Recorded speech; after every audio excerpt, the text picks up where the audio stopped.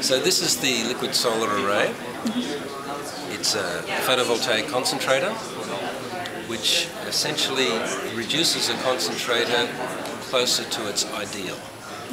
Minimum of materials and maximum of performance.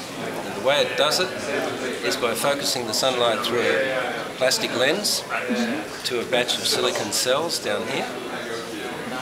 And the trick is that we place this thing in water.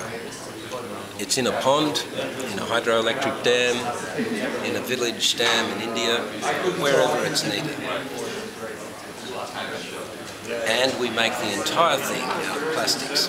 Normally you could not make this structure out of plastics, it would blow to pieces in a high wind. But the trick we have is that we can rotate this not just to follow the sun, but we can rotate it right into the water so that it disappears. Which means it can survive a hurricane, a cyclone, high winds of any variety, which virtually no other system can do. And in addition to that, we can do that while reducing the cost to about a quarter of any comparable system. Which was about 60 to 80 cents or so, you mentioned? Yeah, our target price when we get into quantity will be 60 to 80 cents per watt. When we start off in production, we're not yet in production because we don't have the tooling to make these plastic mouldings, we will go at about $1.50 per watt probably.